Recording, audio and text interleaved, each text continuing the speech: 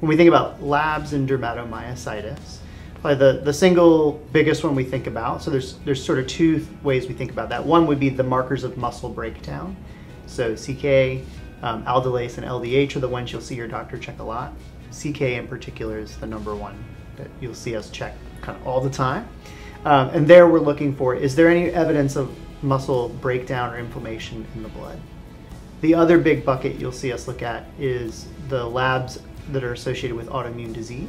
So as time has gone on and we understand more and more about different types of dermatomyositis and how it can look different, a lot of that depends on the autoantibodies that are present in the blood. And so you'll often see some variation of something called a biomarker panel.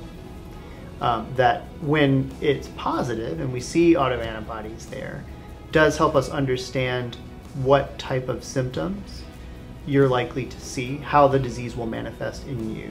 Again, it's not 100% definitive, but it does give us an understanding of how the disease is likely to evolve in you over time, what to look out for in terms of other manifestations.